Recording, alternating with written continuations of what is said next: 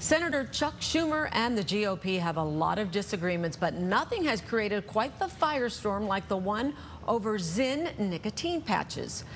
Griff Jenkins has more.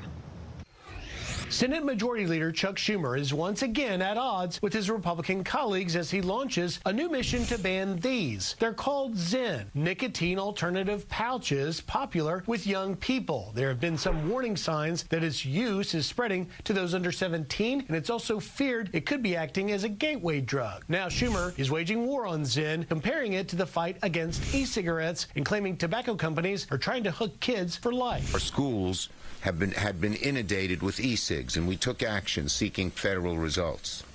ZYN is the next battle, and the feds must be ready. But the bipartisan backlash has been swift. Some members of Schumer's own party, like Democrat John Fetterman, says Americans should be allowed to decide on their own, while Republicans see the proposed ban as another big government power grab and say Schumer's priorities aren't where they should be. If Schumer is so worried about teenagers, why don't you close the border?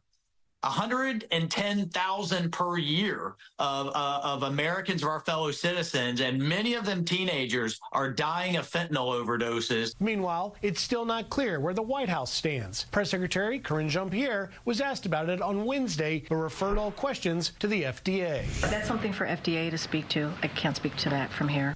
ZYN's parent company, Philip Morris International, issued a statement to Fox saying they fully meet industry regulations and do not market their products to children.